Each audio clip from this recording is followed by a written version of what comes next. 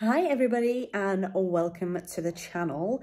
So today I have a little bit of an update video for you guys, and some of you may think that this video is a little bit weird to do and to kind of put out there so openly, but I think that doing videos about contraception and the contraceptive journey that people are on and just talking about it and being open about it is a real positive thing. And at the end of the day, I don't see why we should have to feel so ashamed about talking about sex, about contraception, about all that sort of stuff, because at the end of the day, it's a part of our lives.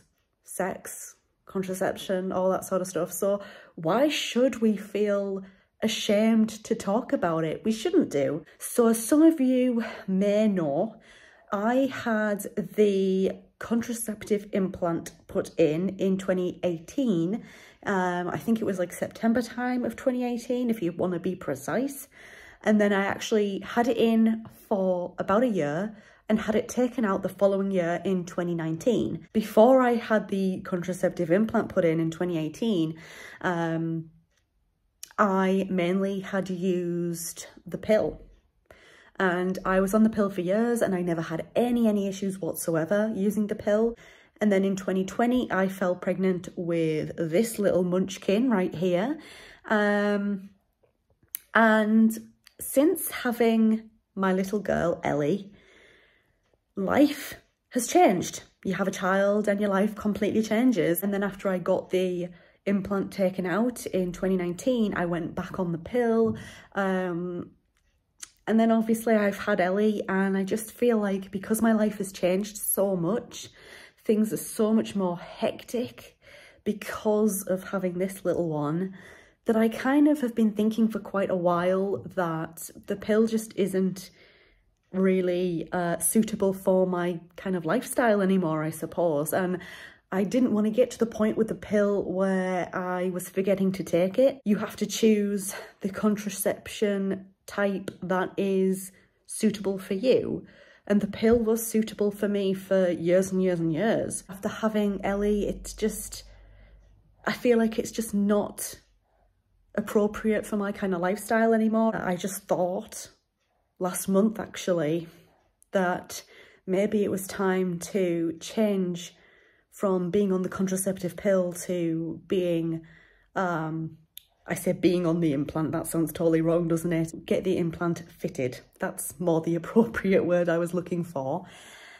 So that's what I did. I rang up the clinic that puts in the contraceptive implants, and that's exactly what I had done. I had it done a couple of days ago at this point. What's great about the implant is that you don't have to think or worry about contraception for like, you know, 3 years. The implant lasts for 3 years. I mean, you can have it taken out early if you want to, or if it's not working for you.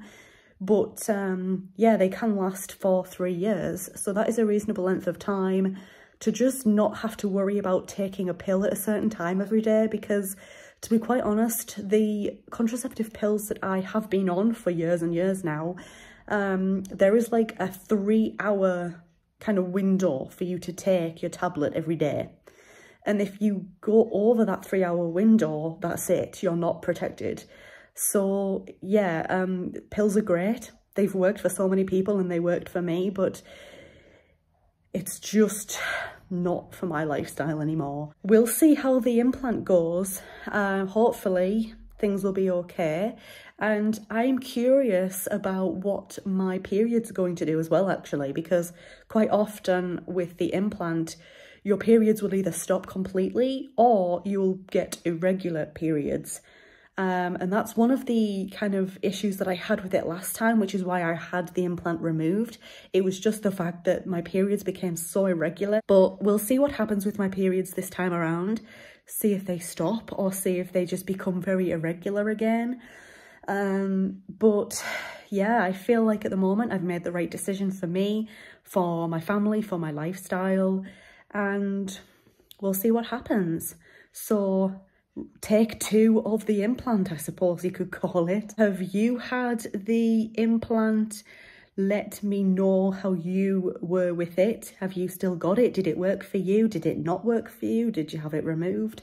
Let me know in the comments section down below. And I'd also be really curious to know actually how your contraceptive kind of journey has changed since having a child. Thank you so much for watching this quick little update video. Hope you enjoyed it. If you did, leave it a thumbs up. If you're new here, go ahead and click on that subscribe button.